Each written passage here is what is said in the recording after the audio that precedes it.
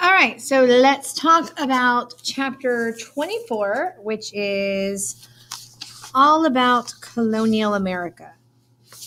The thing we're going to focus most on is the Spanish impact on the Americas and how their government system was set up.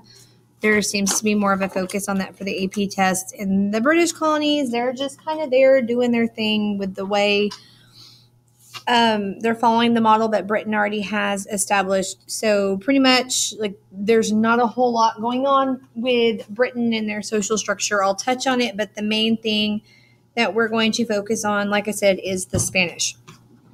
So a couple things to keep in mind. When the Spanish come to the New World, the two groups that they are encountering that they are going to end up overthrowing and conquering are the Aztecs and the Incas. So Cortez is the one who comes and conquers the Aztecs. Disease is going to aid him. It also aids Pizarro when he goes and conquers the Incas. So it's more disease than Spanish technology or Spanish might that allows them to conquer these two civilizations. So keep that in mind. The Spanish are going to way oversell the importance of like their military greatness and how awesome their technology is, when really it's just the fact, that they gave everybody smallpox. That allows them to conquer them. With the Aztecs, I've mentioned it before that you had tribal resentment from the people that the Aztecs conquered, that they had the tribute relationship with, and they allied themselves with Cortez, and so that helped them to be able to conquer the Aztecs. Like I said, and then Pizarro is the one who goes and conquers the Incas. All right, let's talk a little bit about the British Empire and what they're up to. Please come back and pause it.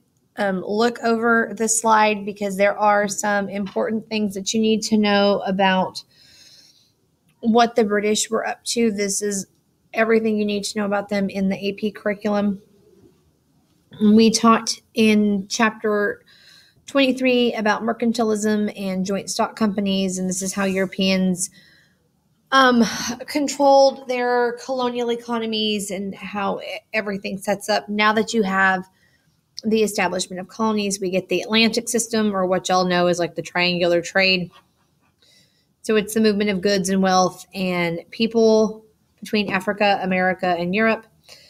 You get coerced labor, and I'll talk more about chattel slavery and indentured servitude later, and more about plantations.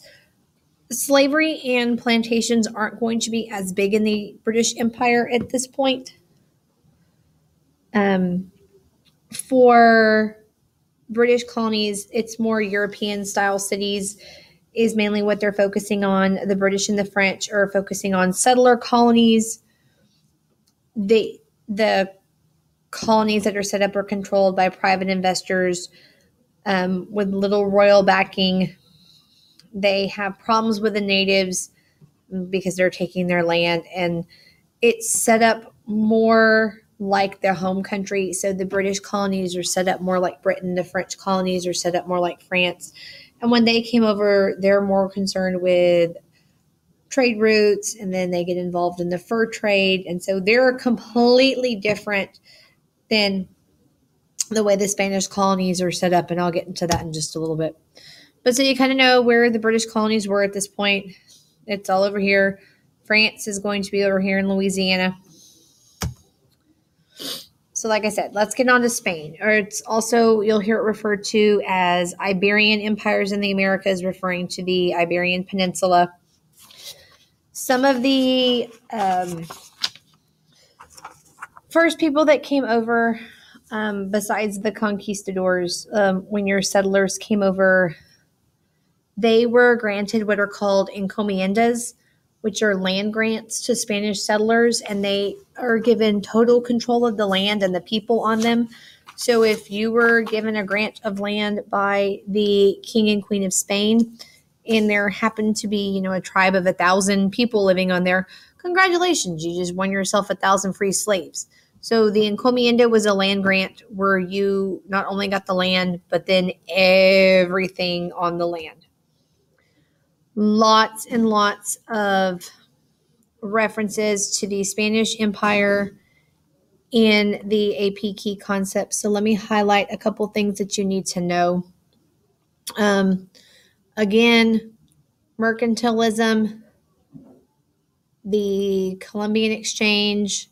So we talked about diseases, cash crops. The big one for Spanish and Portuguese colonies is sugar. That is the most important cash crop, and this is what most slaves at this point are going to be used for, was to grow sugar. And I'll come talk about more of this stuff in a minute. So like I said, slavery is a real big deal, primarily in the Caribbean and Brazil at this point. Not many slaves in North America because they really hadn't started growing cash crops. But you get the growth of the plantation economy. Like I said, the demand for slaves. And slavery, as we think of it, is chattel slavery, where people were considered property. Indentured servitude, you're going to find more in North America, like in the British colonies. Okay, so here's some history on what is Spain, just to kind of review a few things. Spain is going to be one of the largest, most wealthiest Western European countries at this point.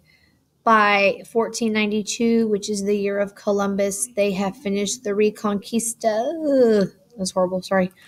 Or the reconquering of Spain, where they expelled the Muslims. Okay, so keep that in mind. And again, here's some more stuff. Again, some more history. So Reconquista, exploration, Christianity, like these are all the reasons that Spain is getting involved in everything. So this is just some more background on the Spanish Empire. It'd be a good idea to, again, pause it, just kind of go look over this and read over it. We really haven't hit anything yet that's going to be on your quiz to this point. Like I said, this is all background information that you really, really, really need to know. So I'm going to get more into colonial society in the Americas because that's what the bulk of this chapter is in the next podcast.